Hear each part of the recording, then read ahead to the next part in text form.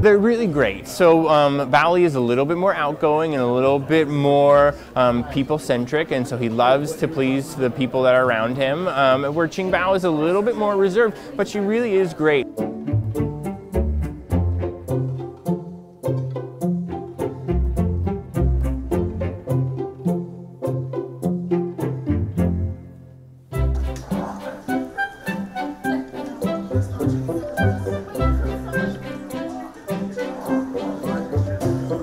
When we found out that we were going to be here at the same time that they were coming to the zoo, we were very excited, but then realized that they weren't going to be on display until January. So excited for all the people in January that get to see them, but yeah, a little disappointed that we won't get to see them because we had never seen one before.